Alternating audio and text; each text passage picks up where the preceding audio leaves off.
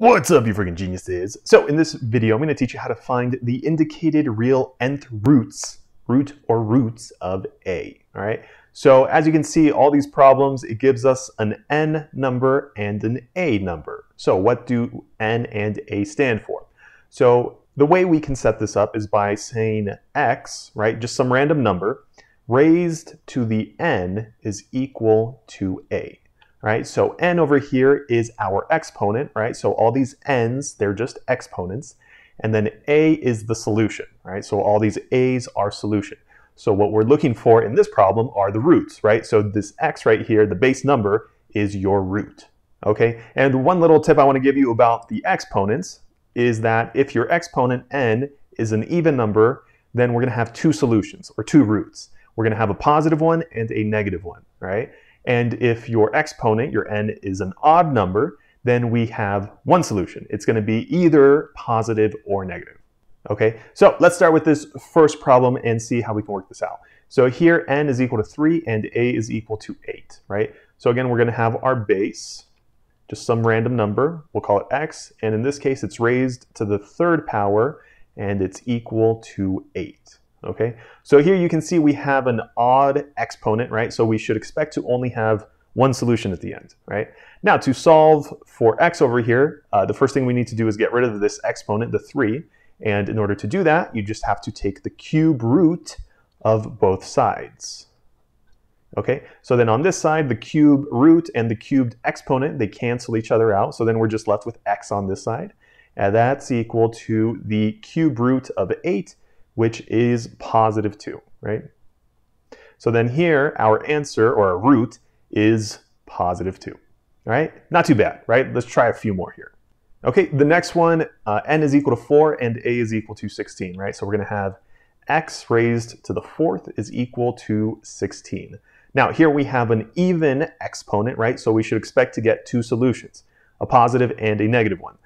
So here, to get rid of this 4, we need to take the 4th root of both sides. All right, it's just like that. So then here, these guys cancel out. So then we're just left with x is equal to the 4th root of 16. So what number times itself 4 times is equal to positive 16?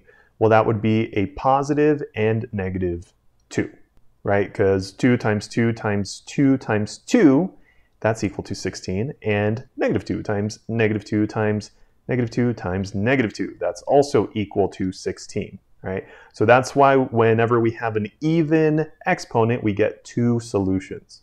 So here we have two solutions, or two roots, right? So we have positive 2 and negative 2. Okay, next we have n is equal to 5 and a is equal to negative 1, right? So we're going to have x raised to the n, which is 5, and that's equal to negative 1. So here we have an odd exponent, so we're only going to have one answer. And to get rid of this 5, we're going to take the 5th root of both sides, like that. Those cancel out, so then here we get that x is equal to the 5th root of negative 1, which is negative 1.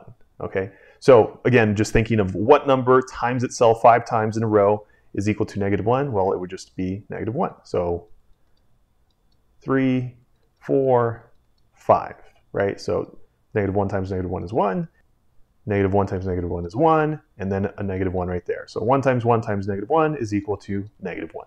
Okay, so we just have one solution, one root, and it's negative 1. All right, number 4, n is equal to 4 and a is equal to 256. So here we're going to have x raised to the 4th is equal to 256. Again, to solve, well, actually, the first thing, 4 is an even exponent, so we're going to have two solutions, right?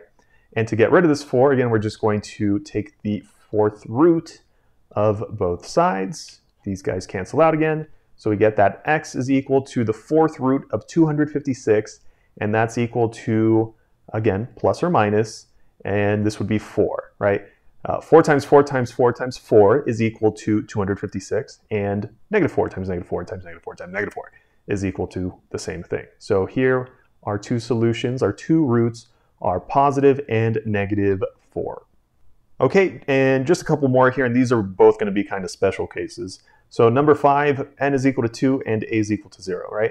So here we're going to have x squared is equal to 0.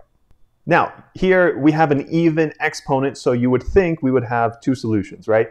But the problem is that this is equal to specifically 0, okay? Because here we have x squared. Now to get rid of the exponent, we could just take the square root of both sides, right? So then these cancel out. So we're left with x is equal to the square root of 0.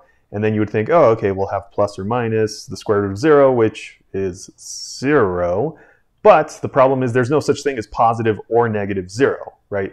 So since 0 is neither positive or negative, right, it's just 0, we only have one solution in this case. So it would just be x is equal to 0, right? So we just have one solution, one root, and it's 0. Okay, now lastly, number 6, n is equal to 2 and a is equal to negative 49. So we're going to have x squared is equal to negative 49. So here we have an even power, so two solutions, right?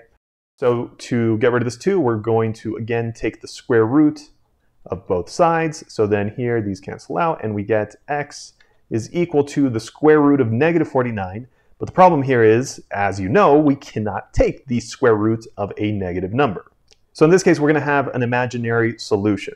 So what's just the square root of 49? That would be 7, right? But since it's negative, it's going to be 7i. And remember, we had our even exponent, right? Two solutions. So it's going to be positive or negative 7i. So if you found the video helpful, definitely leave a thumbs up down below. And if you have any other questions or want to see any other examples, just let me know in the comment section below.